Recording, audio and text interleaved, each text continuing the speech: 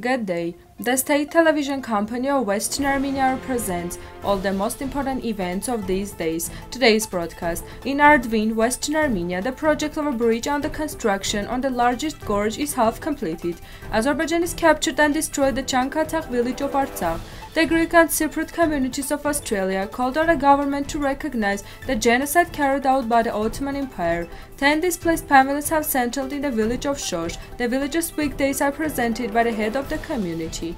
In Van, the ban on public events has been extended for 5 years in a row. The fate of the khachkar with the angles of Hadrut is unknown.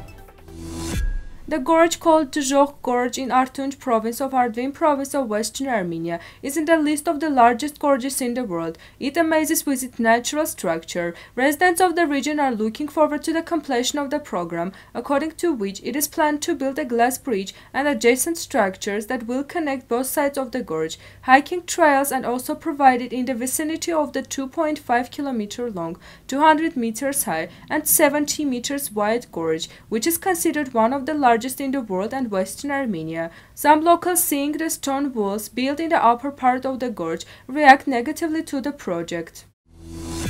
There are settlements in Artsakh that you never heard about or read about in the press. One of them is the village of Chankatagh in the Artsakh region. During the Soviet years, Chankatagh was called Chankatagh or Janitagh. During the First Artsakh War, it came under the control of the Azerbaijanis and was destroyed. After the liberation of the settlement in 1994, the residents of Chankatagh returned home and returned their historical name to the village. According to the history teacher of the village school, Azerbaijanis have never lived in the village, which is why they tried to destroy it after the capture of the village. Now Azerbaijanis are sitting at the opposite height, and even in the Soviet years, this part did not belong to them. It was part of Artsakh. Now it is unknown how they turned out to be on top. When they talk about the era of peace, they should understand that our enemy does not want peace, says the school teacher. During the 2020 war, Chankatagh was not devastated. Women and children mostly stayed in the village, while men fought at the different fronts of Artsakh.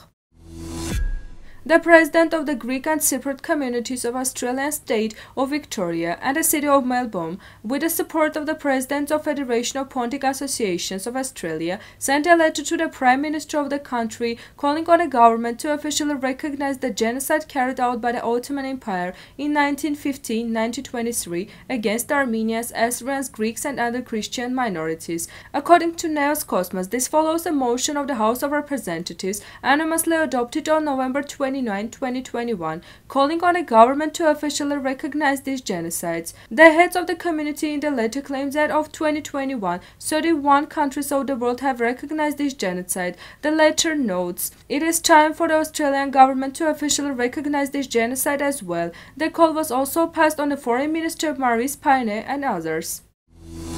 The head of Shosh village, Eric Abrahamian, in an interview with a correspondent of Artsakh Press, said, "After the 44-day war, 10 displaced families settled in our village. We have about 15 houses in the free housing stock, which we will provide to other displaced families after their renovation. About 100 houses were damaged during the hostilities in the village. Immediately after the end of the war, restoration work began. The school is well maintained. It has 99 students, 7 are children from deported families. 29 people go to kindergarten. There is a church of St. Stepanos in the village, which is a place of pilgrimages of the residents." The head of the community introduces and added that the rural roads are in a deplorable state. According to our intellectuals, Shosh is gasified, provided with electricity and water supply. The ban on holding all kinds of rallies, marches and press conferences in Van for 5 consecutive years has once again been extended for 15 days. The statement notes that the ban was introduced for security purposes as well as in order to prevent possible terrorist attacks and proactive actions to ensure the safety of life and property of residents and to prevent the spread of violence outside the administrative borders of our state in 2021 from January 14 to January 28 exclusive. All kinds of rallies, demonstrations demonstrations, processions, press conferences, protest actions, signature collections, sit-in protest, hunger strikes and similar actions are prohibited for 15 days, the statement said. We want to remind you that in 2016, starting with the statements of the provincial administration, the ban is justified by security reasons in connection with possible action of Kurdish militants or operations conducted against them. However, sometimes the limitations associated with the coronavirus are indicated as the reason. The World of Khachkar's Facebook page published and wrote, Artsakh, Hadrut. Khachkar withstood Angus of the monastery of Spitak Khach in 1346. The fate of this monument is unknown, as it is under Azerbaijani occupation. The photo was taken in the end of the 19th century. Now the musical part, Armenian folk song.